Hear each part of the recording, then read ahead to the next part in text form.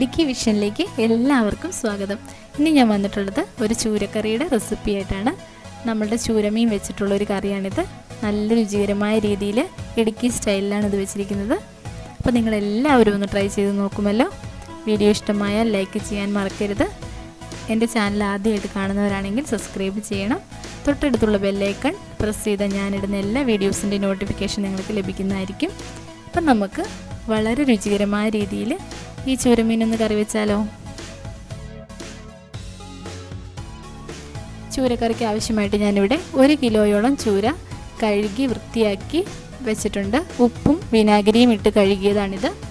അപ്പം നമുക്കിത് റെഡിയാക്കി എടുത്ത് വയ്ക്കാം. പിന്നീട് ആവശ്യമുള്ളത് കുടംപുളിയാണ്. ഞാനിവിടെ 4 ചെറിയ കഷ്ണം കുടംപുളി എടുത്തിട്ടുണ്ട്. അപ്പം വലിയ കഷ്ണമാണെങ്കിൽ 2 എണ്ണമൊക്കെ മതിയായിരിക്കും. നന്നായിട്ട് കഴുകിയതിന് ശേഷം വെള്ളമൊഴിച്ച് കുതിരാനായിട്ട് വെക്കണം. പിന്നീട് എടുത്തിരിക്കുന്നത് ഇഞ്ചിയും 1 തുടം വെളുത്തുള്ളിയുടെ പകുതിയും എടുത്തിട്ടുണ്ട്. അപ്പോൾ രണ്ടും ഏകദേശം ഈക്വലായ എമൗണ്ട് എടുത്താൽ മതിയാകും. പിന്നീട് എടുത്തിരിക്കുന്നത് മുളക് പൊടി വേണം, മഞ്ഞൾപ്പൊടി വേണം. പിന്നെ എടുത്തിരിക്കുന്നത് ഫിഷ് മസാലയാണ്. ഫിഷ് മസാല ഇഷ്ടമുള്ളവർക്ക് മാത്രം ചേർത്ത് കൊടുത്താൽ മതിയാകും. പിന്നെ എടുത്തിരിക്കുന്നത് കടുകാണ്. അപ്പം നമുക്കിതെല്ലാം കൂടി ചേർത്ത് എങ്ങനെയാണ് റെഡിയാക്കുന്നത് നോക്കാം. അതിന് മുന്നേ നമുക്ക് 1 ടീസ്പൂൺ കടുകും 1 ടീസ്പൂൺ കുരുമുളകും എടുത്തിവിടെ റെഡിയാക്കി വെച്ചിട്ടുണ്ട്. അപ്പോൾ ഇതിനകത്തെ സ്പെഷ്യൽ ഇൻഗ്രീഡിയൻ്റ് ആയിട്ട് ഞാൻ ചേർക്കുന്നത് ഇതാണ്. നല്ലൊരു ടേസ്റ്റ് വരും നമ്മളുടെ കറിക്ക്. ഇങ്ങനെ ഒന്ന് ട്രൈ ചെയ്ത് നോക്കാത്തവരുണ്ടെങ്കിൽ ഒന്ന് ട്രൈ ചെയ്ത് നോക്കും. പിന്നെ ആവശ്യത്തിന് ഉപ്പ് വേണം, പിന്നെ വെളിച്ചെണ്ണയും വേണം. ഇനി നമ്മൾ റെഡിയാക്കി വെച്ചിരിക്കുന്ന ഇഞ്ചിയും വെളുത്തുള്ളിയും കൂടി ഒന്ന് ചതച്ചെടുക്കണം. ഞാനിവിടെ ചതച്ച് റെഡിയാക്കി എടുത്തിട്ടുണ്ട്. പിന്നീട് എടുത്തിരിക്കുന്നത് 1 തക്കാളിയും 2 പച്ചമുളകുമാണ്. കറിവേപ്പില ഈ സമയത്ത് റെഡിയാക്കി വെക്കണം. കറിവേപ്പില ഞാനിവിടെ ചേർക്കുന്നില്ല. എൻ്റെ അടുത്ത് കറിവേപ്പില നാടൻ കറിവേപ്പില കിട്ടാനില്ല, അതുകൊണ്ടാണ് ഞാൻ ചേർക്കാത്തത്. ഉള്ളവരൊക്കെ അത് ചേർത്ത് കൊടുക്കണം. അത് നമ്മുടെ കറിക്ക് നല്ലൊരു ടേസ്റ്റ് നൽകും. അപ്പം ഞാനിവിടെ തക്കാളിയും പച്ചമുളകും കൂടി കട്ട് ചെയ്ത് വെച്ചിട്ടുണ്ട്. ഇനി ഒരു ചട്ടി ചൂടാകാൻ വെച്ചിട്ട് അതിനകത്തേക്ക് നമുക്ക് ആദ്യമായിട്ട് നമ്മളുടെ എടുത്ത് വെച്ചിരിക്കുന്ന ഉലുവയും 1 ടീസ്പൂൺ ഉലുവയും 1 ടീസ്പൂൺ കുരുമുളകുമാണ് എടുത്തിരിക്കുന്നത്. അത് നമുക്കൊന്ന് റോസ്റ്റാക്കി എടുക്കാം. നന്നായിട്ടൊന്ന് മൂത്ത് വരണം. അതുവരെ നമുക്കിങ്ങനെ ഒന്ന് ഇളക്കി കൊടുക്കാം. ചട്ടിക്ക് നല്ല ചൂടുള്ളത് കൊണ്ട് വേഗം തന്നെ നമ്മളുടെ ഉലുവയും കുരുമുളകും കൂടി നന്നായിട്ട് മൂത്ത് കിട്ടും. അപ്പം നമ്മളുടെ ഉലുവയും കുരുമുളകും ഇവിടെ മൂത്ത് റെഡിയായി വന്നിട്ടുണ്ട്. ഈ ഒരു കളറൊക്കെ വന്നാൽ മതിയാകും. ഇനി നമുക്ക് ബാക്കിയുള്ള കാര്യങ്ങൾ എന്തെല്ലാമെന്ന് നോക്കാം. ചട്ടി നന്നായിട്ട് ചൂടായിട്ടിരിക്കുന്ന ചട്ടിയിലേക്ക് നമുക്കിനി 2 ടേബിൾ സ്പൂൺ വെളിച്ചെണ്ണ ഒഴിച്ചു കൊടുക്കാം. ഞാനിവിടെ വെളിച്ചെണ്ണ ഒഴിച്ചു കൊടുക്കുന്നുണ്ട്. വെളിച്ചെണ്ണയിൽ തയ്യാറാക്കിയ നല്ല ടേസ്റ്റ് ആയിരിക്കും നമ്മുടെ കറിക്ക്. അപ്പോൾ ഞാനിവിടെ വെളിച്ചെണ്ണ ഒഴിച്ചു കൊടുക്കുന്നുണ്ട്. വെളിച്ചെണ്ണ ഒന്ന് ചൂടായി വരുമ്പോഴത്തേനും നമുക്കതിനകത്തേക്ക് 1 ടീസ്പൂൺ കടുക് ചേർത്ത് കൊടുക്കാം. ഞാനിവിടെ കടുക് ചേർത്ത് കൊടുക്കുന്നുണ്ട്. 1 ടീസ്പൂൺ മതിയാകും. അപ്പോൾ ഞാനിവിടെ കടുക് ചേർത്ത് കൊടുക്കുന്നുണ്ട്. കടുക് നന്നായിട്ട് പൊട്ടിയതിന് ശേഷം മാത്രം നമ്മൾ ചതച്ച് വെച്ചിരിക്കുന്ന ഇഞ്ചിയും വെളുത്തുള്ളിയും കൂടി ചേർത്ത് കൊടുക്കാം. അപ്പോൾ കടുക് ഇവിടെ ഏകദേശം പൊട്ടി തുടങ്ങിയിട്ടുണ്ട്. ഇനി നമുക്ക് നമ്മളുടെ റെഡിയാക്കി വെച്ചിരിക്കുന്ന ഇഞ്ചിയും വെളുത്തുള്ളിയും കൂടി ഇട്ട് കൊടുക്കാം. ഇപ്പോൾ തീ ഒരു മീഡിയം ഫ്ലെയിമിലേക്ക് മാറ്റണം, അല്ലെങ്കിൽ നമ്മളുടെ ഇഞ്ചിയും വെളുത്തുള്ളിയും വേഗം കരിഞ്ഞു പോകും. അപ്പോൾ ഞാനിതിവിടെ ചേർത്ത് കൊടുക്കുന്നുണ്ട്. ഇഞ്ചിയും വെളുത്തുള്ളിയും ചേർത്തതിന് ശേഷം നന്നായിട്ട് മൂത്ത് പോകാനായിട്ട് നിൽക്കരുത്. നമ്മുടെ ഇഞ്ചിയും വെളുത്തുള്ളിയൊക്കെ ഇവിടെ റെഡിയായി വന്നിട്ടുണ്ട്.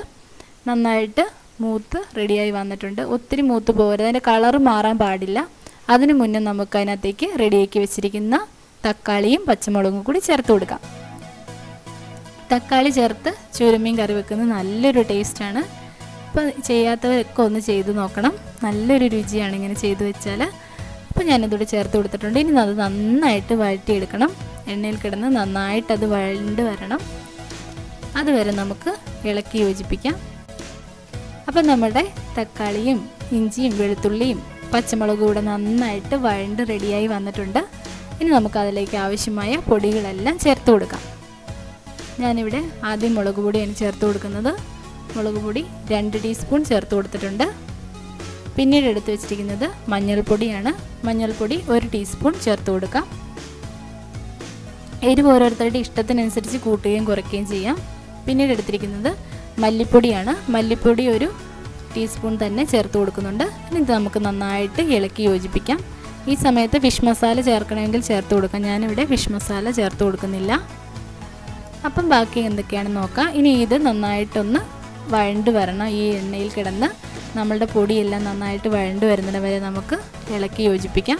ലോ ഫ്ലെയിമിലേക്ക് മാറ്റിയതിന് ശേഷം മാത്രം ഇങ്ങനെ ചെയ്തെടുത്താൽ മതിയാകും. അപ്പം നമ്മളുടെ പൊടികളൊക്കെ ഇവിടെ മൂത്ത് റെഡിയായി വന്നിട്ടുണ്ട്. ഇനി നമുക്ക് റെഡിയാക്കി വെച്ചിരിക്കുന്ന കുടംപുളി ഇട്ട് വെച്ച വെള്ളം ഇതിനകത്തേക്ക് ഒഴിച്ചു കൊടുക്കാം.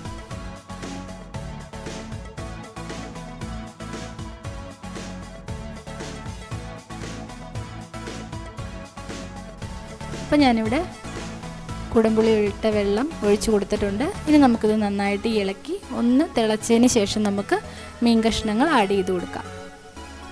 ഉപ്പ് ഓരോരുത്തരുടെ ഇഷ്ടത്തിനനുസരിച്ച് പാകപ്പെടുത്തിക്കൊള്ളണം ഈ സമയത്ത്. അപ്പം ഞാനിവിടെ മീൻ കഷ്ണങ്ങൾ ഇട്ട് കൊടുക്കുന്നുണ്ട്. നല്ല ടേസ്റ്റാണ് ഇങ്ങനെ മീൻ കറി വെച്ചാൽ. നിങ്ങളെല്ലാവരും ഒന്ന് ട്രൈ ചെയ്ത് നോക്കണം. ഞങ്ങളുടെ നാട്ടിൽ ഉപയോഗിക്കുന്നത് കുടംപുളിയാണ്. മീൻ കറിക്ക് കൂടുതലായിട്ട് ഉപയോഗിക്കുന്നത് കുടംപുളിയാണ്. അപ്പോൾ ഇങ്ങനെ ഒന്ന് ട്രൈ ചെയ്ത് നോക്കുമല്ലോ. ഈ സമയം കൊണ്ട് നമുക്കിനി ബാക്കി കാര്യങ്ങൾ ചെയ്തെടുക്കാം. അപ്പോൾ മീൻ കറി ഇവിടെ റെഡിയായി വരട്ടെ.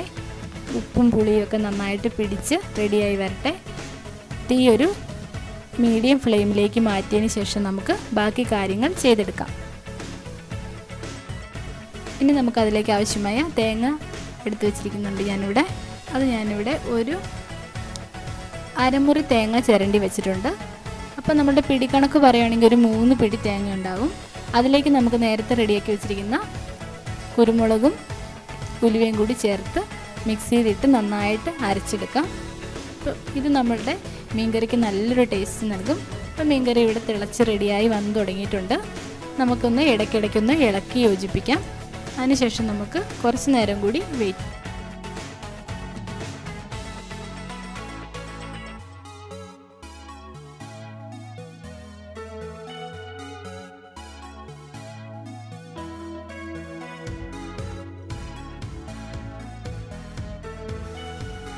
ഇവിടെ നമ്മുടെ മീൻകറി ഇവിടെ നന്നായിട്ട് തിളച്ച് ഉപ്പും മുളകും ഒക്കെ പിടിച്ച് പുളിയൊക്കെ പിടിച്ച് റെഡിയായി വന്നിട്ടുണ്ട്.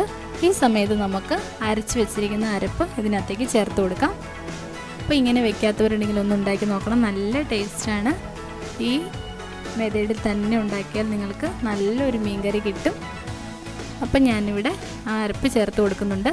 അരപ്പ് ചേർത്ത് കൊടുത്തതിന് ശേഷം ലോ ഫ്ലെയിമിലാക്കിയതിന് ശേഷം മാത്രമേ ബാക്കി കുക്ക് ചെയ്തെടുക്കാൻ പാടുള്ളൂ. നമ്മുടെ തേങ്ങാപ്പാൽ ഒഴിച്ച് കൊടുത്തിട്ട് തേങ്ങയുടെ ബാറ്റർ ഒഴിച്ച് കൊടുത്തിട്ട് അധികം നേരം കിടന്ന് തിളയ്ക്കാൻ പാടില്ല. അപ്പോൾ നമ്മുടെ കറിയുടെ ടേസ്റ്റ് കുറഞ്ഞു പോകും. അപ്പം ലോ ഫ്ലെയിമിലാക്കിയതിന് ശേഷം നമുക്ക് മൂടി വെച്ച് ഒരു 5 മിനിറ്റും കൂടി വേവിച്ചെടുക്കാം.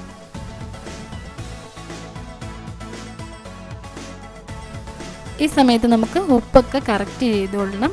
എനിക്കിവിടെ കുറച്ച് ഉപ്പിൻ്റെ കൂടെ ആവശ്യം വന്നിട്ടുണ്ട്. ഞാനിതിവിടെ ചേർത്ത് കൊടുക്കുന്നുണ്ട്.